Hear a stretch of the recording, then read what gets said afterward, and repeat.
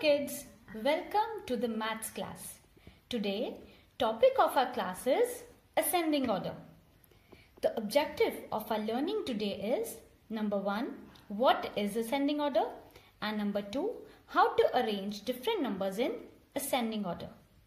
Now let us start with the topic. Kids, first of all we will learn what is ascending order.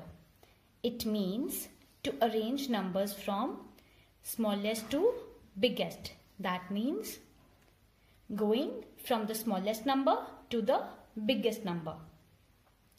Now I will explain it to you with the help of a figure. Here you will see that I have made stairs in which I have written numbers 1, 2, 3, 4 going upwards. Now if I want to go from bottom step to the upper step, I will go to first step, then second, then third, and then fourth. To reach from bottom to up, I have to go upwards. I have to go from the smallest step to the biggest step. That means in ascending order. Ascending order means arranging smallest number to the biggest number. And it is also called increasing order. Now I will discuss how to arrange different numbers in ascending order with the help of few examples. Children, here I have written few examples. Like different numbers are given 6, 3, 1, 9 and 4. Our first step should be write place value table like ones, ones, ones, ones, ones. Here you will observe that all the digits are at ones place. So it will be easy to compare the numbers. I want you to read the numbers. Numbers are 6, 3, 1, 9, 4.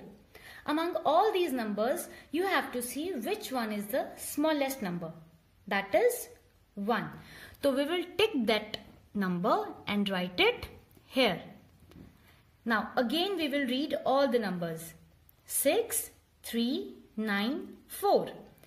Among all these 4 numbers, which is the smallest number? That is 3. Correct. We will take that number and write it here. Again we will read the numbers 6, 9 and 4. Among these 3 numbers, which one is the smallest? 4. Right.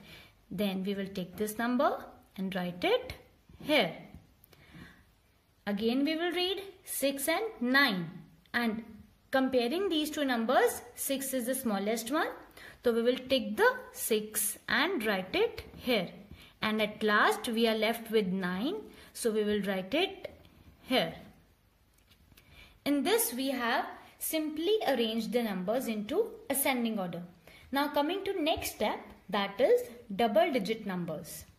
Again our first step will be writing place value table. That is ones, tens, ones, tens, ones, tens, ones, tens, ones, tens. Here we come to know that all the digits are written in ones and tens place. Now children, listen carefully. Here we have to underline the first digit. That means the digit which is given on the tens place of all the numbers. Like this. Now we will only compare the numbers which we have underlined. We will read the numbers, that is 2, 4, 1, 2, 3. Among these underlined numbers, which one is the smallest? 1. Correct. So we will write 16 first. After writing 16, we will again read the numbers which we have underlined. 2, 4, 2, 3. Now here 2 is coming 2 times. That means twice. Now if this situation comes, we will shift to the ones place digit. That is 9 and 4. Now comparing ones place digit, 4 is the smallest one and 9 is the biggest one. then we will write 24 first. And after 24 we will write 29. Now we are done with the three numbers. Now again we will read the numbers which are left. 4 and 3. Among these two numbers, 3 is the smallest one. So we will write 35 first. And at the end we will write 43. Here we have written these numbers in ascending order. Now children, you might get confused in numbers when we have 2-digit number and 1-digit number both. Again, our first step should be writing place value table.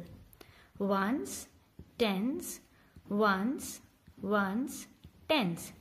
Here you can see some numbers are having 2 ones and tens digit and some are having only ones place digit.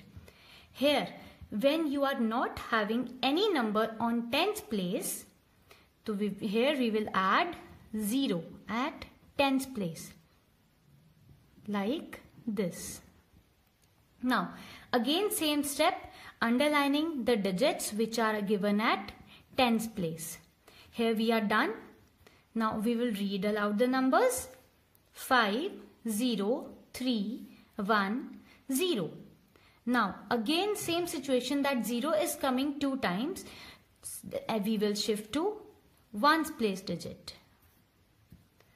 That is 9 and 6. 6 is the smallest one. So we will write 6 first. After 6 we will write 9.